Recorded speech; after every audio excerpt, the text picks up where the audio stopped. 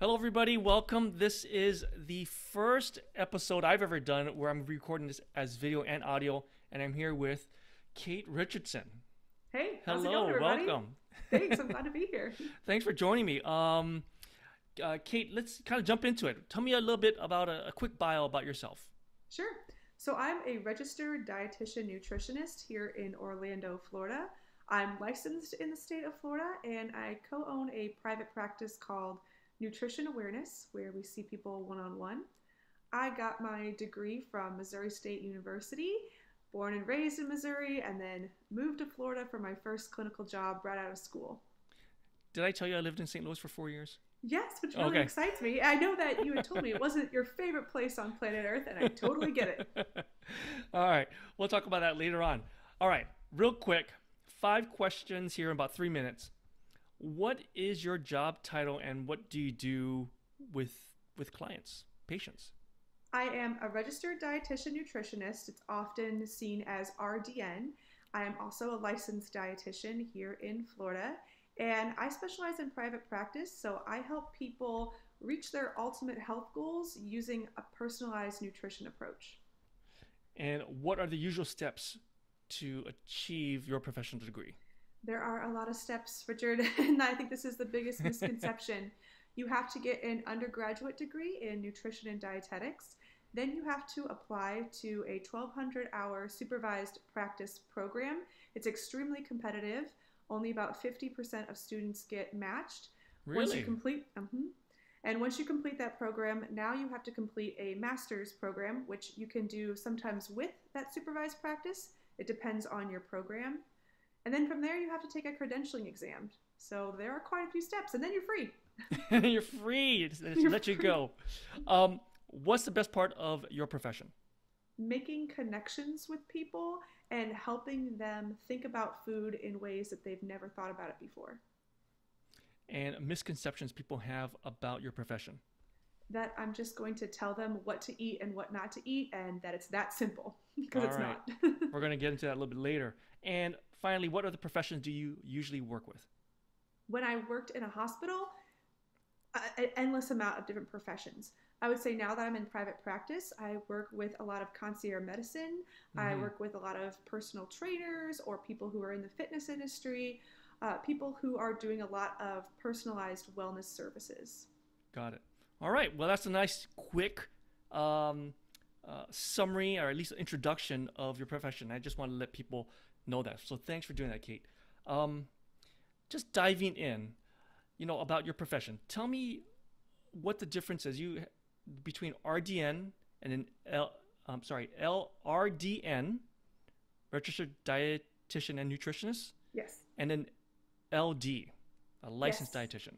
So, licensed dietitian just confirms that I have been keeping up with my licensure requirements.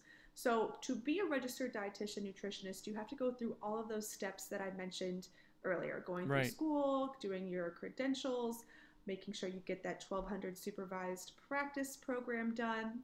And then from there, you have to do continuing education units every 5 years to maintain that credential of a registered dietitian nutritionist. Being Oh, licensed, you have to follow certain protocols depending on the state in which you live. So there are specific things related to medical nutrition therapy right. that I can speak about in Florida because I keep up with my licensure and I follow Florida's protocols that I couldn't speak to someone about in Wyoming or a state where I'm not licensed. And that depends on the state and it depends on the specific topic. I can give general nutrition advice to anybody, no matter where they live. I've had clients who live in other countries, other states, but if it's really specific to a medical condition, then I have to be more careful and make sure that I only accept clients who fit my scope. Does every RDN need an LD um, to provide that advice, or it depends on the state you're in? It depends on the state. As far as I know, there are only two states that do not require the LD, one of them being Oh, California, and off the top of my head, I can't think of the other one. okay. So LD, if you want to practice in all 50 states, well, actually all 48 states, you need an LD for each of those states.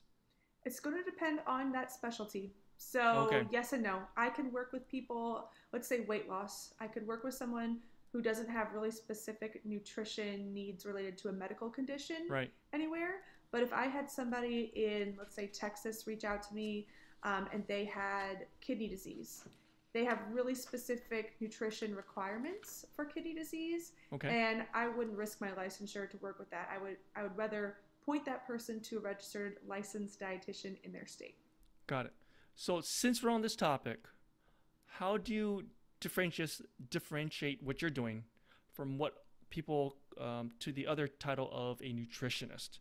I know we've talked about this before, but if you could kind of lay that out a little bit more for clarity here. In a short sentence, anybody could be a nutritionist. Anybody? Anybody could call themselves a nutritionist, right? You can call yourself a nutritionist. You just are interested in nutrition, but you don't have any governed credentials. You'll often find people who call themselves nutritionists who probably are very well meaning. They might have a lot of good information. They might have some good experiences. And maybe they found out about being a nutritionist or getting into nutrition later in their life. And they want to just spread the word, and they find something online that gives them a certification. Maybe it's a 20-hour nutrition course under some business that decided to sell nutrition courses to make money. And then they say that they're a certified nutritionist, but that certification could literally come from anywhere. So that being said, you'll see a lot of things popping up now in the industry where people are very niched down. They might be a ketogenic nutritionist, meaning they are nutritionists that specialize in the ketogenic diet, or a low-carb nutritionist, or a hormone balancing nutritionist, or a holistic nutritionist. If you're seeking out a nutritionist, you have to be extremely careful about who you're working with and making sure that they have a very a good background that shows that they know their stuff and they're not just pulling information out of thin air. I see. So obviously a nutritionist there's a lot of different, anybody can be a nutritionist. The higher training is with the dietitian, and to make sure that they are legit in that state and can practice, and what I've read is can provide how should I say medical nutrition therapy or prescribed nutrition therapy. That's where you need your license. You got it. And just to add to that too, when you are working with a registered dietitian, we are held to extremely high standards, not only in just how we practice, meaning we hold ourselves to a standard of providing people with evidence-based nutrition. Not just things that we think might be true, that we want to be true, that maybe we've seen a few times happen. We give people really solid advice that's based in science and evidence and research. A nutritionist is not held to that standards. An individual might choose to practice that way depending on who they are and what their viewpoint is, but they are not being governed by a body that ensures that they do that. We also have a code of ethics. So our governing body that renews our licensure, that gives us our certification, makes sure that we are following a code of ethics. And so an example of this could be accepting a sponsorship. A nutritionist might have a very popular following on a social media platform, and they might get offered a lot of money to post about a supplement. But they have no governing body holding them accountable to doing their research on this supplement. And they could just be giving you random information, making outlandish claims to make money on the supplement.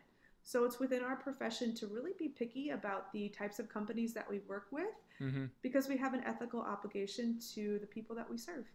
Right. Well, that was very clear.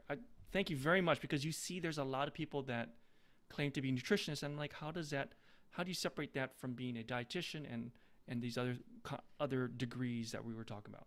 All right. What type of patients do you take care of in your practice?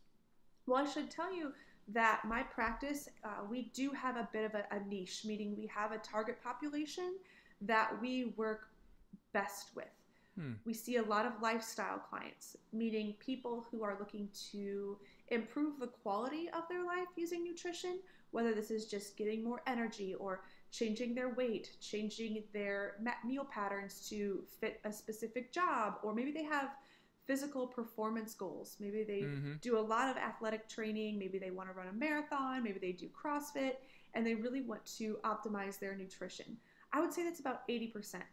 Now, within that 80% of clients that we see, we will have some people with specific medical nutrition therapy needs. So you might have somebody who is doing CrossFit, wants to Right. put on lean muscle mass, have energy and improve their strength, but they also have really high cholesterol and they're pre-diabetic.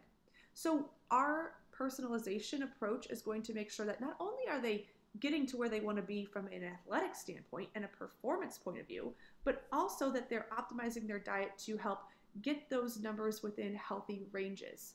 And that is something that we take really seriously, because if I have somebody coming in with really high cholesterol and I'm giving them recommendations that aren't conducive to a heart healthy diet, Mm-hmm. then I could be doing more harm than good, regardless of their physical performance pursuits.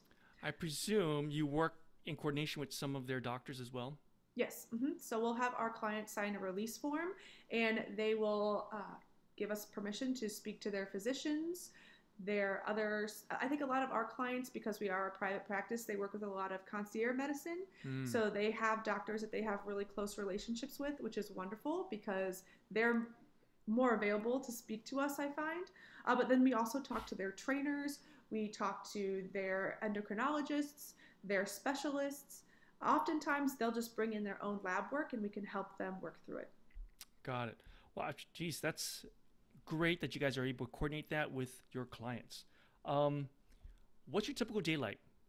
Oh man, Kate? my days are different every day. So the difference between me and a lot of other dietitians is that me and my business partner, we're two dietitians that work together. Mm-hmm. We are in private practice. We are the minority of where dietitians end up working. Most dietitians are going to go into a very clinical position. And that's where I started. And I thought it was an incredible experience where you work in a hospital as a dietitian, either in an intensive care unit or on a step down unit, and you work with acute care patients. Many dietitians also go into acute care or long-term care facilities, Right. where there might be an older population, geriatric. Many go into a culinary route where there are dietitians for specific companies, like Taco Bell has a registered dietitian, for instance, or they might be going into food service, which would be something like a school who needs a registered dietitian to make sure that the food that they're offering their students is in line with certain guidelines, fitting the budget. A lot of options. A lot of options. That's the cool thing about being a dietitian. You can, where there's food and where there's people, you can make a job, Where there's right? food. Where there's food and people, which we would say are most places. I mean, you might have seen in certain grocery stores, there's dietitians. I thought that was something up my alley for a while.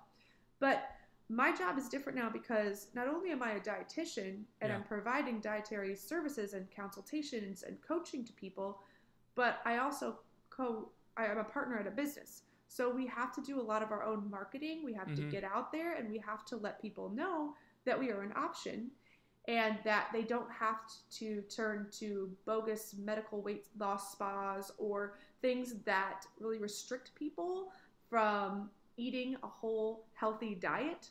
We are a different option for them, so we have to do a lot of our own marketing. So to answer your question, my average day is not going to be a 9 to 5.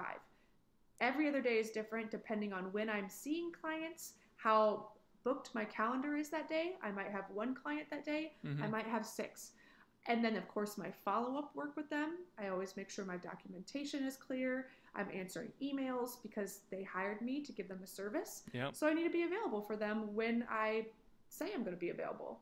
And then a lot of marketing. We do a lot of presentations, a lot of speaking. And then we have a podcast. And so a lot of our time is spent doing media work to either record our podcast, market our podcast, share the podcast, get on social media. I mean, we are a one-man band, to say the least. So my days are divided, split up differently, and I wouldn't have it any other way. When you're seeing these clients, what do you, can you tell me a little bit about some of the clients that you, like a client or two that, how you've helped them and what progress you saw or challenges? Ooh, yes. I know there's a lot of options, but get a taste of what is like when you're actually one-on-one with a client. It's emotional. So my job, I would not say, is for somebody who doesn't like tears, who is uncomfortable. Really? Oh yeah, I have a box of tissues on our desk because people cry. It's Really? crazy. So you asked me about a specific client story. Okay, yeah. I see. I get this a lot. When people book their appointment on our website, we ask them, "What's your goal for this appointment?" Yeah. And I'll read something pretty generic. Sometimes people pour their heart out right there, and at least then I have a little bit of a warning, like, "Okay, this is going to be a deep one. This is going to be a lot." But sometimes it'd just be one sentence like, "Lose 10 pounds, improve energy, and feel healthy." Okay, Very that was generalized.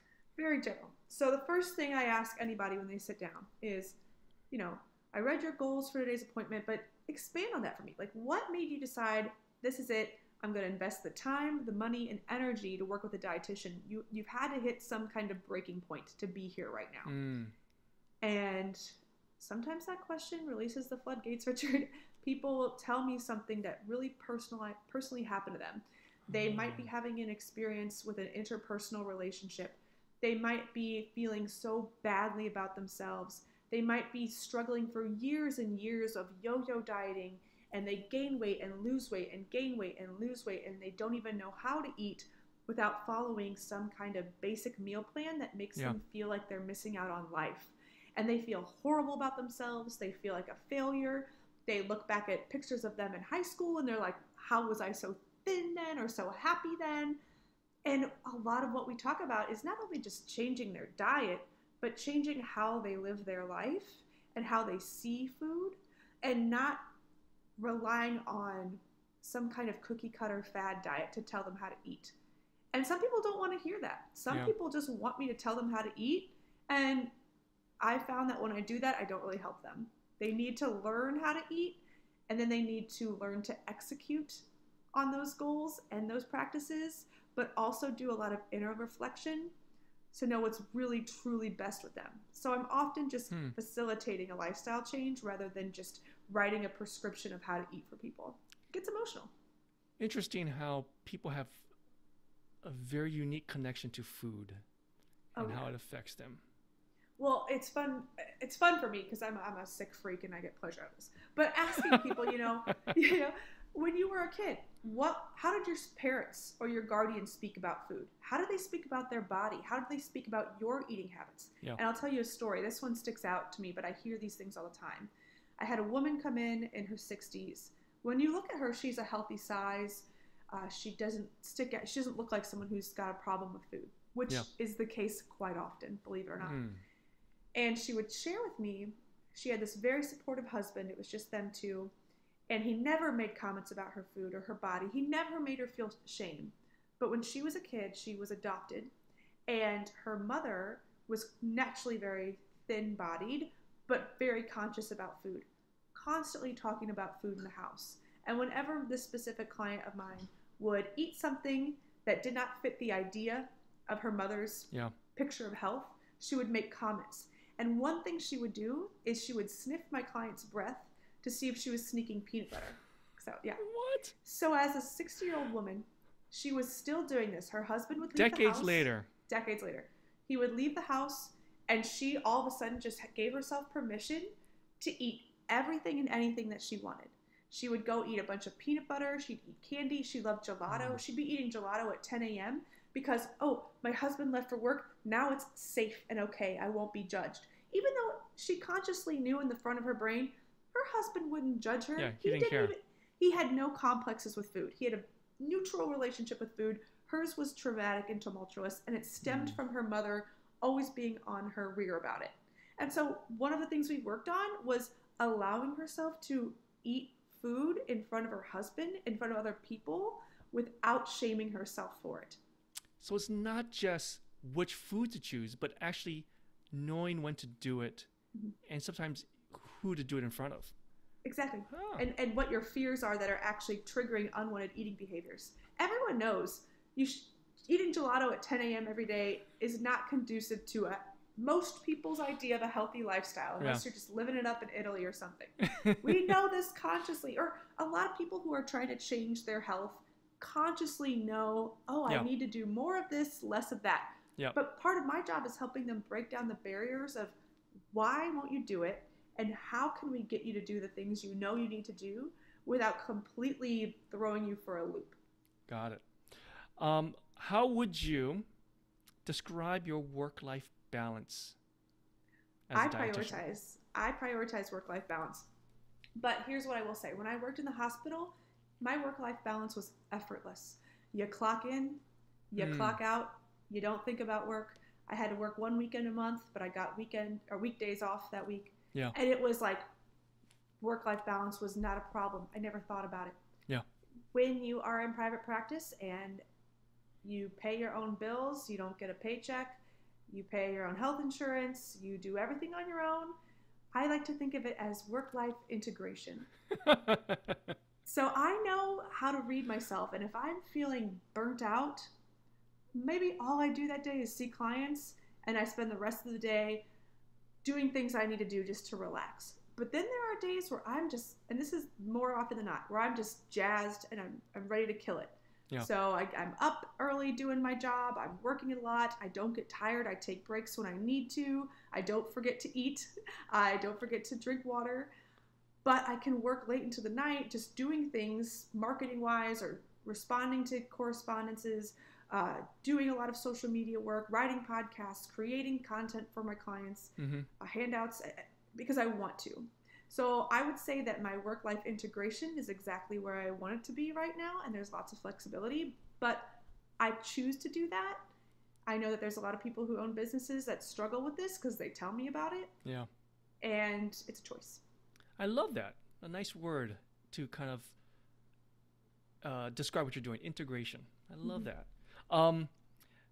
What percentage of dietitians do you think are in private practice like you are versus the other avenues?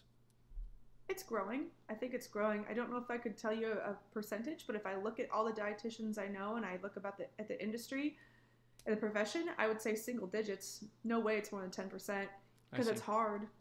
Got it. Shifting gears a little bit about your professional outlook. Okay.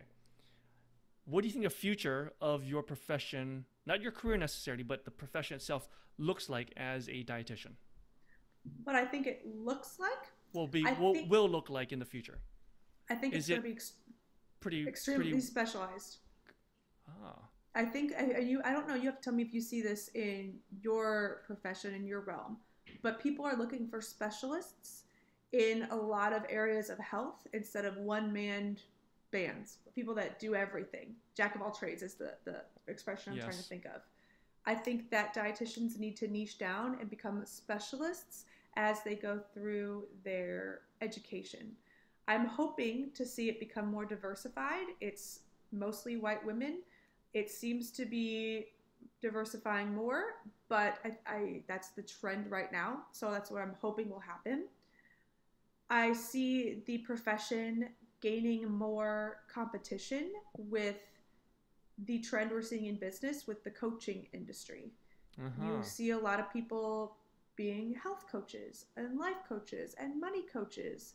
And anybody with a credential or a degree in anything is going to get a little offended and competitive when they see people who just decide that, hey, you know what? Like, I know how to eat healthy and I lost weight, so now I can charge other people for information. So I see us having to pivot to meet the needs of the understanding of the consumers to compete with people who, in our perspective, cannot offer the same type of evidence-based qualified nutrition. So I see a lot of us going to virtual, to specialization, and hopefully diversifying. Well, I would agree. There's a growing aspect of being a specialist. In many aspects of medicine, even several of my guests themselves have said that, being a specialist has been helpful or maybe even provide them a little bit more security and or even just, more intellectual curiosity, Not like you can't make it as a generalist, but definitely more people as population's growing, as the science grows. I think being a specialist definitely is something that a lot of people could find as allow them to get a niche. Yes. And if I could add to that, Richard, too, if in my profession, and this is a very sad truth, if you are interested in finances, when you first get out of the gate as a dietitian, there are salary caps. It is not easy to make a lot of money as a clinical dietitian, even if you specialize in a clinic. If you want to make a lot of money as a dietitian, you have to be able to offer something incredible that people will pay money for, that people will say, this keeps me up at night, I need this problem solved. And if you're just a general dietitian who isn't niche down, you're more of a dime a dozen, and people aren't going to be as invested. And the beautiful thing about being a niche dietitian who has a practice, who can offer an incredible personalized service, is that you will get people who will actually take your recommendations and do what needs to be done. I don't know who coined the phrase, but I heard it from a guy named Dean Graziazzi. And he said, people who pay money, pay attention. And one of my biggest personal frustrations in a hospital setting was sitting with somebody, I was a cardiac pulmonary dietitian, sitting with somebody who had just gotten open heart surgery. They're like barely hanging on. I'm in there from their doctor's orders, trying to open up a conversation about diet changes for healthy hearts, right? Yeah. And they either wanted nothing to do with me, or they politely took my information and I knew they weren't going to do anything about it, or maybe they genuinely cared, but I'd never get to follow up with them again once they were discharged from the hospital. So who knows what happened? Nobody was there holding them accountable. When someone sees a niche that you can solve a problem that only they think that you could only solve, and you charge money for it, they will pay, and then they will show up, and they will change their life, and your job will be more satisfying. Yeah, I totally agree. Totally agree. Kate, what type of students do you think best flourish in this profession? Dietitians are very split. So in my experience in college, I was a black sheep. The dietitian profession is notorious for being type A, people who are extremely do it by the book, textbook, organized, maybe a little anal, if I could say. Are you talking about me? No, I'm not talking about you. Well, Emma, I don't know. You know you. But that's the respect, because I would watch these girls. I was like, how do they always have their ducks in a row? It always made me feel self-conscious. And those type of girls, I find, are so successful in their clinical jobs. They are the best in intensive care units, because you have to be detail oriented when somebody is hooked up to TPN, and which stands for parental nutrition. Total parental nutrition. You got it. So getting nutrients in your blood through an IV. You got to be pretty meticulous if you don't want to, I don't know, kill someone or shoot their blood sugars up through the roof or whatever. Therefore, they do very, very well. And I would say that's probably 75-80% of what dietitians do. I would say for my specific job, you have to be somebody who loves people. You have to be somebody who cares about people, but you also have to have a high emotional intelligence, is what I would say, the EQ. Because people will share their feelings to you, and they will spill out their guts, and they'll tell you their problems, or maybe they don't know exactly how to phrase their problem.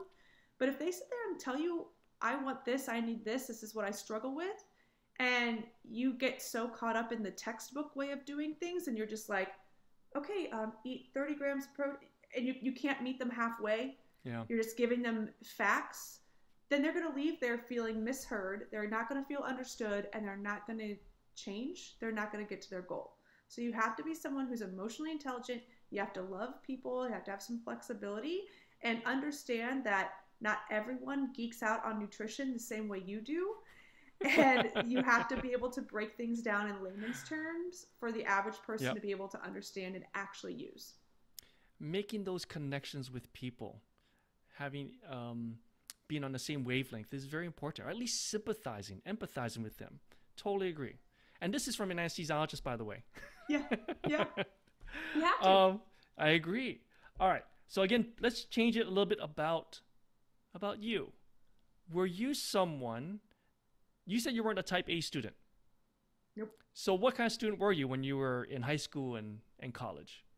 In high school and college, I was a B student, I'll be honest. I got by. I had A's in a few classes, C's in some classes, but I showed up. And did my best, but I had a mix of priorities. The reason that I believe I got accepted into an internship program was because I was extremely diversified in my experiences. I had excellent work experience as a dietitian student. I had great connections with my professors. I was doing lots of social and volunteer opportunities outside of school. So from what I believe happened when the professors at dietitian residencies and supervised practice, call it this, by the way, the supervised practice is an internship. So we call it both things. When they were looking through my resume and they saw that I had I think I had a 3.25 GPA, nothing to write home about, that's not competitive for the dietitian degree. But then they saw, oh, maybe she got these grades because she was doing so many other things that I fit a certain program's idea of what they wanted in a program or in a student. Mm-hmm. So my program was looking for people who were definitely more into the social community aspect and bringing nutrition to the community rather than just strict clinical. If you were trying to go into a clinical internship or supervised practice where you really wanted to work in the hospital and only the hospital, you would need at least a 3.8 or more GPA. Wow. So I was a type B social student. But were you thinking about being a dietitian even as a high school student? Yeah, I knew I wanted to be a dietitian in 7th grade. Why? I grew up in a house, so a little bit about me. My mom and dad never made comments to me about my eating. I was only child. Nobody ever made me feel bad about my food. I never felt judged by my family with how I ate, but I watched my family judge themselves, specifically the women in my family, make comments about their own body, about their own eating. I watched my mom, who's an angel, always going on diets. We had diet food in the house. She was making comments about her body. She had always struggled with her own nutrition and weight, and I just absorbed it like a little sponge. And I became obsessed with eating and nutrition. I full-fledged can admit that I had disordered eating thoughts my entire adolescence. It was an obsession. And it started off as a negative thing, but as I went through high school and college, I went into college declared as a dietitian. My relationship with nutrition and diet evolved as I grew up. Sure. And then I thought, okay, I want to be a sports dietitian because I was really into fitness and sports. And then I realized that's actually kind of boring. It's kind of boring to me. So then I realized what I really like to do is just talk to people about food and help them optimize their life. And I knew that I was going to be in private practice, and I knew it was going to happen for me. So it's just kind of funny that I started off from having an eating disorder, which I think a lot of dietitians also could admit, especially if you think about type A personalities, they're more likely to suffer from eating disorders or disordered eating practices. And that's kind of where the interest sparks. But you grow out of it or you get help. And in my case, that's what happened. Because of your personal experiences as a young child, that affected your career choice. Were there other careers that you were thinking about outside of being a dietitian? A journalist. I thought about being a journalist. Didn't want to do reporting. I saw that it's not a very creative outlet. I thought it was creative, and it's not. I thought I maybe would want to be an occupational therapist. And I think the only reason I dabbled with that is because when I learned about the salaries of an average dietitian, that disheartened me because an occupational therapist made a lot more money. But then I realized that career is just not the best fit for my personality. And I love food. I love nutrition. And I really could not think of myself doing anything else. I could talk about food and nutrition till the cows come home. Well, we only have so much time on this video here, this audio cast. So we'll have to unfortunately stop it at some point. Yeah. So is there any advice you could give students who are thinking about being a dietitian? Some advice they're like, I'm not sure if I want to do this, or maybe I do want to do this, but I'd like to find out more information. What do you kind of advice you could give a student that wants to learn more?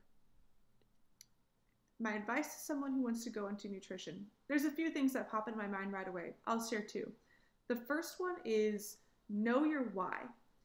If you're just going into the field of dietetics because you like to follow diet plans or you just have like an interest in nutrition, remember, this is your job, and your job is to change people's lives using nutrition, not just talk at them. Yeah. So if you're looking for a job where you just talk to people about facts without actually trying to help them and change their life, please don't be a dietitian, because you're not going to help anyone, and you're going to confuse people, and you're going to break down the integrity of being a dietitian. And I'll just say that. I would also say get crystal clear on what kind of field that you want to work in by getting real experience. Talk to dietitians in different perspectives and pay attention to their attitudes. If you're talking to someone who's got a bad attitude about their job, it's not because of the profession, it's just of who they are. So get a diverse perspective, or get diverse perspectives from people in every single field of dietitian that piques your interest, whether it's clinical, whether it's a community dietitian, somebody in a hospital or a grocery store, or a sports dietitian. Really ask if you can sit with them and talk to them, or even shadow. Great advice. I think some of those two principles can be applied to a lot of professions, a lot of careers. Kind of gain experience talking to different people, for sure. And I think that's great. If you're getting a lousy experience with somebody and they're just not mentally in it, find somebody that is. So at least you understand someone that really enjoys their career, and then see if it matches you. You know. Yeah. You don't want to talk to someone who's jaded. Agreed. I want to change the topic now to something a little more lighthearted. What I'd like to call my rapid fire questions. All right, you ready? I'm ready. Really hard here. What's your favorite ice cream flavor? Cookie dough. Cookie dough. All right. What's your favorite vegetable? Brussels sprouts. Only if they are roasted with Parmesan.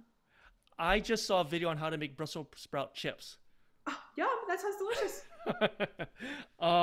What's something you could eat straight for a week? Oh, there's so many things I could eat. Cheese from the bag, shredded cheese. For a week. For a week? Oh, wait, would that be my only food? Yeah. Yes. Oh, okay. Well, then let me retract that answer. If I could only eat one food every day for a week? For a week. That's so hard, because I start going into the nutrient content. I'm like, salmon, no, wait, there's too much mercury. Eggs, well, I would say almond butter. Almond butter. It's got a lot of different nutrients. That's a cerebral decision, isn't that, for you? This is very hard for me. All right, let's get off the nutrition questions. What kind of book do you like to read? Personal growth and business. What kinds of musical instruments have you learned to play? Cello barely in 5th grade, and it was my orchestra teacher's worst nightmare. Thank goodness we're not doing that anymore. Was there a chore you really hated doing as a child? Still do. I had to clean out the cat litter box, and I will not get a cat for that reason. Would you rather burp every time you lean in for a kiss, or drool every time you talk? Drool. Interesting. Yeah. I just wear a mask. I can just wear a mask now. It's acceptable. What comes easily for you that is more difficult for other people? Listening. If I was starting art in your business, what is the most important piece of advice you'd give me? Don't give up. It's hard. The highs are high and the lows are low. Love that. Love that. And finally, if you could have dinner with anyone from history, who would it be? I hate this question, Richard, and I've been known to talk about how much I hate it. Could be anybody. I would say I would have dinner with... Okay, this is a weird answer. It comes to my mind every Even better. Even better. Let's hear it. Hitler. Because I want to know... That is definitely not what I was thinking. I know. And hear me out. It's not that I All want right, to here's it. I want to know who he... I would love to just watch him and be like, who are you? What is your actual... I want to get to know him and be like, what made you such an evil person? What initiated that and what continued those actions? Yeah, I'm curious. That is curious. And you'd be a good listener for that too. I would just sit there and ask him questions.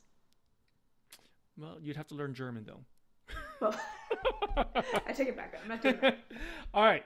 So where can listeners go to reach you and learn more about you, Kait? We could go, I think, go a few places. I would Yep. say if you're really interested in nutrition information, just out of curiosity, we have a podcast, the Nutrition Awareness Podcast, me and my partner. Mm-hmm. If you are interested in learning more about how to be a dietitian, you could send us a direct message on Instagram. We are at nutrition.awareness. And we also have a website, nutritionawareness.com. Got it. And what is your partner's name? Megan. Megan. Pokachek. Don't even try to spell it. If you look up Megan Ware, it's her maiden name. I can barely spell her last name. It's like Polish now, but she just got married a year and a half ago, and Awesome. maybe 2 years ago. Well, listen, it is great and has been great that, to get to talk to you. So glad we connected. Thank you so much. Too. I'm so glad you found us. This has been a lot of fun. All right.